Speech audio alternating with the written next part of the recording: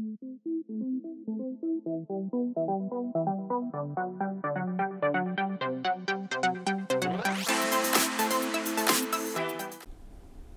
everybody, this is Graeme Anderson, and today I'm going to be looking at a game called Challengers. Now the theme of this game is that you're preparing for the ultimate Capture the Flag tournament. You're going to be building up your team with maybe a kraken or a wizard or even a giant rubber duck. There are all sorts of crazy characters you can add to your deck and try and win this ultimate Capture the Flag tournament. And it's that theme and actually the look of the game that really intrigued me. I'm always on the lookout for a quick, simple game, and if they're eye-catching like this one, well, I think it looks eye-catching, that's even better. Now the basic mechanisms of the game are maybe light deck building combined with card play. And that card play is really pretty much war. You just turn over the top card and see what happens. So I'm not so sure about that piece. But you know what, it does have deck building, right? I'm not so sure I would consider that deck building. But you do get up to move around the table as you're only ever playing against one person in the game who you need to sit opposite. So that's a plus, right? So will this game plant a flag and triumph at the top of the heap? Or will the flag just blow in the wind with no one watching? Let's get it to the table, see how it's played, and I'll come back to my final thoughts on Challengers. So here's the game setup for 4 players. For 4 players, you'll always use the green and red play areas. Randomly give each player a tournament plan card, and this will show on which play area they will play their games. Each player area gets its matching flag token, and randomly create a trophy stack from 1 to 7 for each playboard. The fan pile, or victory points, are placed to one side. Separate the cards into A, B, and C.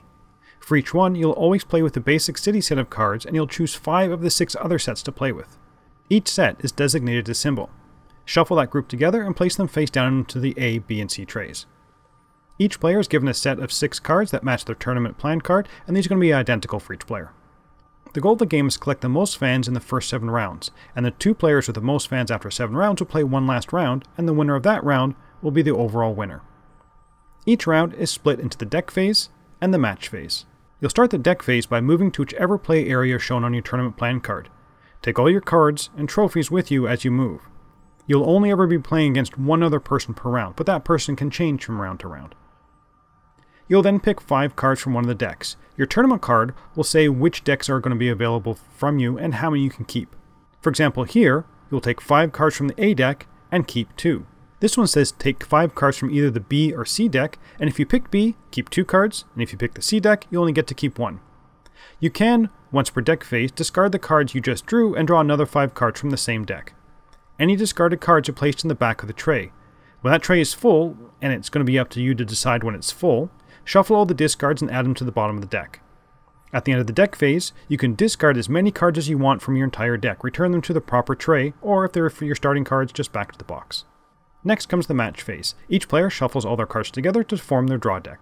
Then, whomever has the most trophies goes first. If that's tied, you flip the coin. The first player will flip over the top card and claim the flag. The other player will flip cards from the top of their deck until they equal or beat the current player's card. As soon as the other player's total beats the card, they take the flag token and place it on top of the last played card, and slide all the other cards underneath. The total value to equal to beat is always equal to just the top card of the other player's pile, not a combination of all the cards in the pile. When you lose the flag token, you must put all the cards from your defeated pile face up in the bench, which is the right side of your board. Each card has to go to its own slot, and there's only 6 slots available, but cards of the same name can all be placed in the same slot. You'll win the game if either your opponent is on the attack and cannot get enough power to get the flag, or your opponent must put 1 or more cards into their bench, but they don't have any empty seats. Whoever is the winner will take the topmost trophy token. At the end of the match, you can take all your cards back into your deck and get ready for the next round. After 7 rounds, all players will count up their fans, from trophies and from fans gained from cards during play. And the player with the most and second most will play 1 more round. They skip the deck phase, so they're going to play from the deck from round 7, but can remove cards from their deck.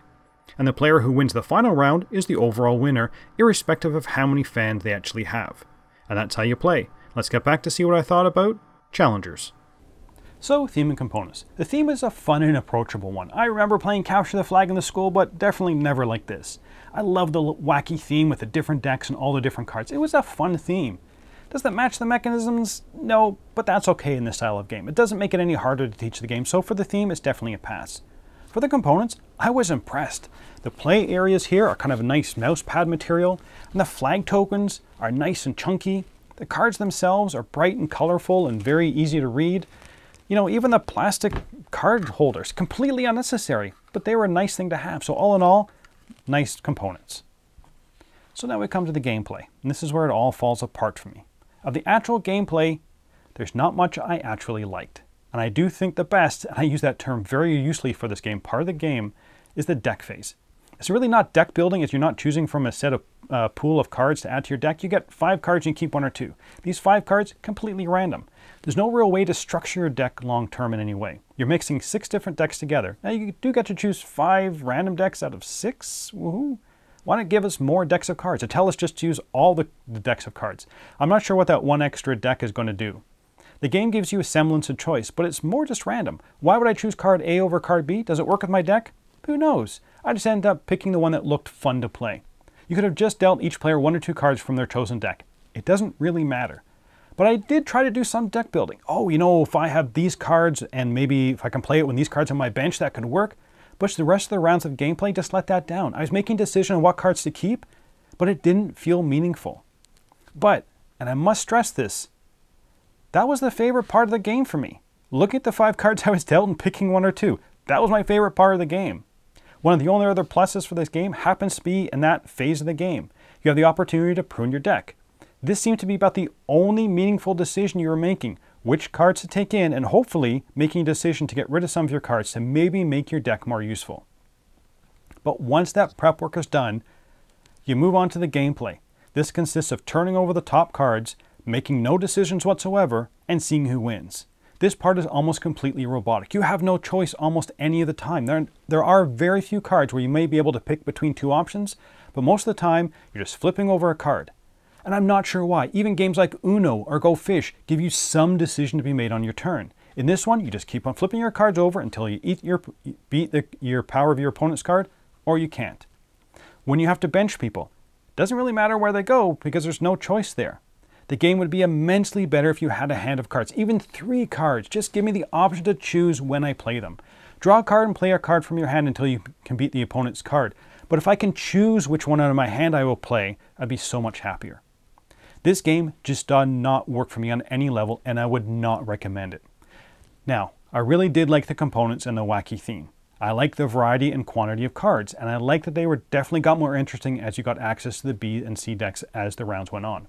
The game is fast to teach and to play, and I did like that you can prune your deck every round. But man, I disliked everything else in this game. I was not a big fan of that draw 5 and keep 1 or 2, as the deck pool just ended up being too large to be able to do anything like deck building. It was just too random on what you would get. If I could choose to pull from certain decks, like I want the space deck or I want a building deck, that would have improved the game for me. And this next one's kind of minor, but I dislike having the potential to move every round and take all your stuff with you. I'm sure you could work it out to minimize the movement, but it was just annoying. But the worst sin of all for me is the absence of choice during the actual gameplay. I never had a choice not to play a card. I'll hold on to it for later. Whatever the top card of my deck was, it was the card that got played. I didn't need to be there for this part of the game. You can just let the game run itself. So not a fan of that. Overall, I'm going to give this game a 3 out of 10. For the gameplay, I may even say it's a 2, maybe. But the components definitely gave an extra point or 2. The game felt like half a game to me, if that. You were dealt 5 random cards every round and you pick some to keep based on what looked cool. Then you shuffle your cards, and that was the end of the round for you. The rest of the round just happens automatically. Why not just skip all the card play and just flip a token to see who wins? But that's it for the moment. Until next time, thanks for watching.